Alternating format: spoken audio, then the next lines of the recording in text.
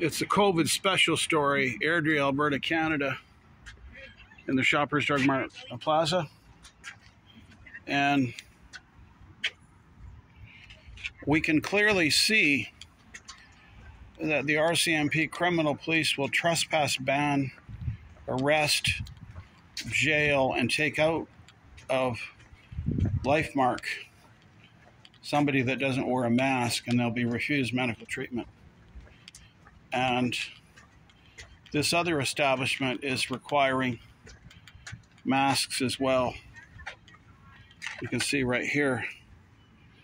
And they'll refuse essential medical treatment. And it's Monday, July the 26th.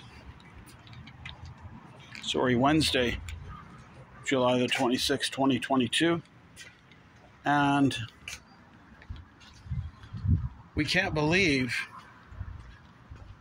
that the government and the police and Alberta Health Services will still jail and deny you and I medical treatment if we don't wear a mask. So Rebel News, the Canadian Civil Liberties Union, and others, this is a request to take up my challenge to get a charter challenge on those masks into a court of law. Thank you.